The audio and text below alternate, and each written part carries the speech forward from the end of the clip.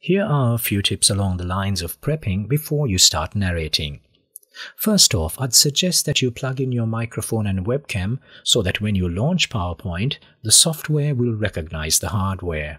You may not need to do this if you were using a laptop that has a built-in microphone and webcam. We do, however, recommend whenever possible that you use an external microphone that is positioned close to your mouth so that the resulting narration is clear and the audio is of good quality.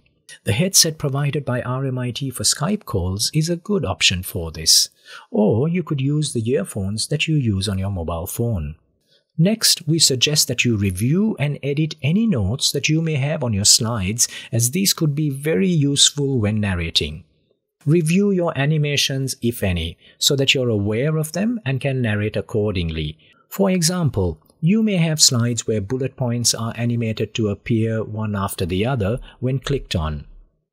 PowerPoint has some useful annotation tools, and we will explore these in the Add Narrations video. We also recommend that you plan annotations, if any, so that you're better prepared when you need to make them.